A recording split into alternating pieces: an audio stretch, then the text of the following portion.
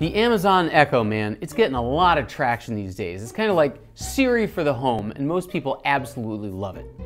Some people, though, are a little uneasy with the thought of having a microphone in the room listening to every conversation.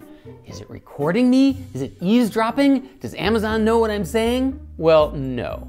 It is listening all the time, but only for its name, like Alexa.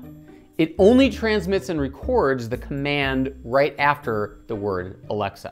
You know when it's transmitting because the ring on the top turns blue during the transmission. But even then, you might prefer a little more attention-getting notice to let you know when the Echo is transmitting sound from your house.